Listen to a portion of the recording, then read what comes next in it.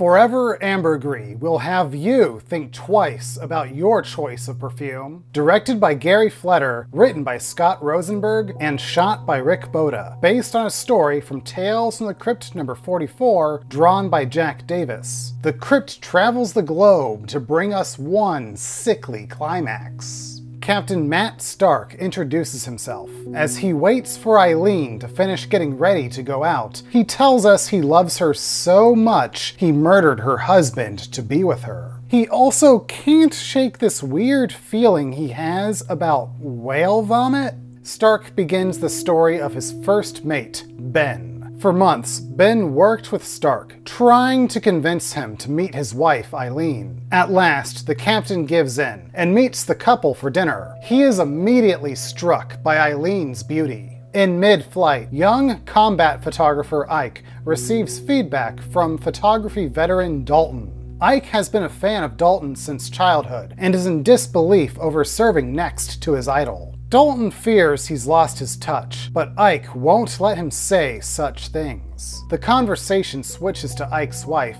Bobby. Hey, what's that smell? It's sweet balsam. It's good for incense. They got good incense in Iraq. I bring some back every assignment for my girl. Who's that, Bobby? Yeah, you really gotta meet her sometime, Dalton. Hey, maybe this trip you can come by for dinner some night. Stateside, Dalton gets chewed out for the waning quality of his work. It's nothing compared to up-and-coming Ike's photography. Dalton proclaims he's going to Central America for a big job, and will come back with something extraordinary. His boss wants him to bring Ike along. He visits Ike at home, where Bobby answers the door.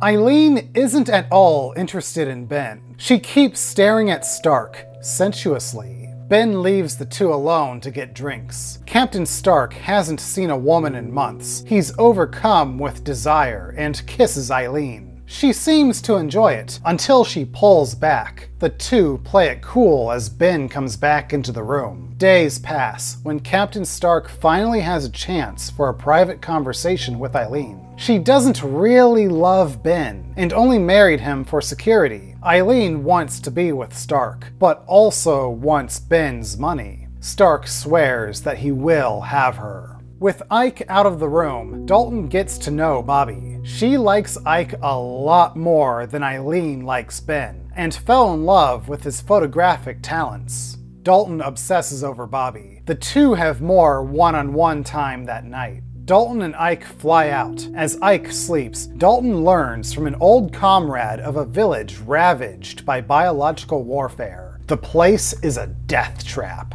Meanwhile, Captain Stark and Ben sail off. Ben says his goodbyes to Eileen in front of the jealous Matt Stark. That night on the ship, looking out at the ocean, Captain Stark decides Ben will not return home from the voyage. Ben and Captain Matt enjoy the time off at port in Osaka. Stark gets away from Ben for a little while, and learns of a dangerous island. Back on the ship, Ben is excited to get home to Eileen, but not before a personal errand for Stark. The captain claims he promised to drop off a barrel of fuel for a friend on an island. Days later, Ben is loading up that barrel for his captain, ready to deliver it to the shore. Unbeknownst to Ben, the island is a dumping ground for the infected. Bubonic plague runs rampant there. Dalton isn't getting along with the mercenaries he and Ike have been tasked to follow. Dalton plans to separate from the group and get photos of the afflicted village. Ike offers to switch places, but Dalton lets his anger out. You play that all shucks thing just like a fucking pro. The truth is you're a jackal, just trying to deprive me of one last walk in the sun. No, man, that ain't it. This is my last chance to get back to where I was at the start of this fucking pig circus, and you're gonna take it away from me?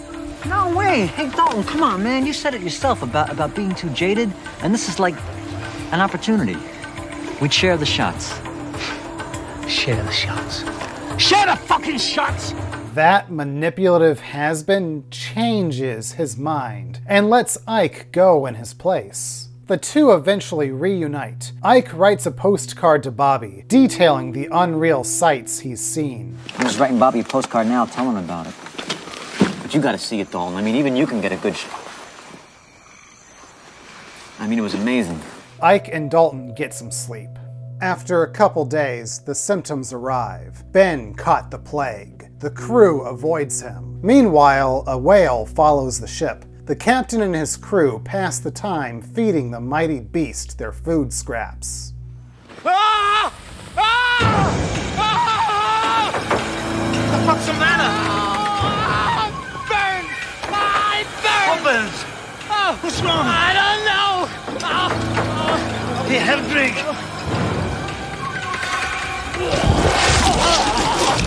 Ike's symptoms arrive much quicker. He is in bad shape. Dalton has a heart-to-heart with his ailing colleague. You're starting to look like the house salad, dressing on the side. Malaria? You got it, brother. Those peasants weren't killed by no artillery round.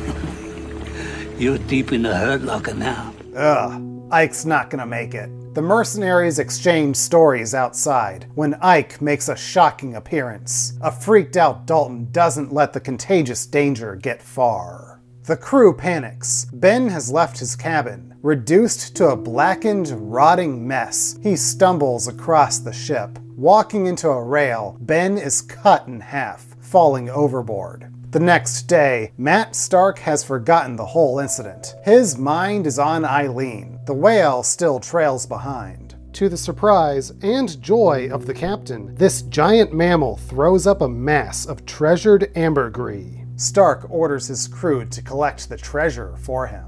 Once at home, Stark sells the ambergris to a perfume maker for a fortune. A boatload of the scent is given to the captain, which he gifts to his beloved Eileen. This brings us back to the beginning. Stark couldn't be happier with his life, until he realizes the whale must have thrown up because it ate Ben. Ben, who was infected with the Black Death. He scrambles to stop Eileen from using the tainted perfume. It's too late, but don't worry, she loves the divine scent. After taking credit for Ike's photos, Dalton brings flowers to Bobby. She is in disbelief over her husband's postcard, his final words to her. Dalton assures Bobby that Ike did not suffer, but a letter from one of the mercenaries came with Ike's postcard. Saying how you sent him to that village knowing he'd get sick. How Isaac took the pictures, you didn't. How, after he was sick, you shot him dead.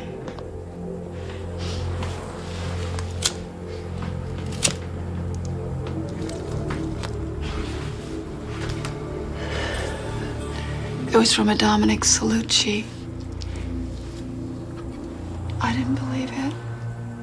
I still don't. Dalton has Bobby, but in a scene of sex and gore that I don't think I can show on YouTube, Bobby reveals Ike sent her balsam from the infected village, and the two of them just smoked it. Both are about to die horrible deaths. Just like his career, Dalton's body is falling apart. This episode is a nasty delight. I don't typically think of The Who's Roger Daltrey as an actor, so I was surprised to see how long his filmography was when looking it up. His voice was perfect for the grizzled Dalton, sour towards his career, and ready to resort to the dirtiest of tricks to stay relevant. Steve Buscemi is one of my favorite actors, and The Innocence of Ike shows his versatility next to the likes of Mr. Pink in Reservoir Dogs the year before. Honestly, what more can I say about Steve Buscemi? Forever Ambergris is one of the more faithful adaptations we've watched in a while. The basic structure of a jealous man causing the death of the husband of the woman he wants remains intact. The biggest differences lie within the occupation of our two men and the wife in question. Combat photographers definitely make for a more unique story than nondescript sailors. Eileen clearly wanted Captain Stark, but Bobby actually loved her husband, meaning Dalton acted on his own volition. And the final reveal isn't just a gross shock, but a twist of sweet-smelling revenge. You'll both die.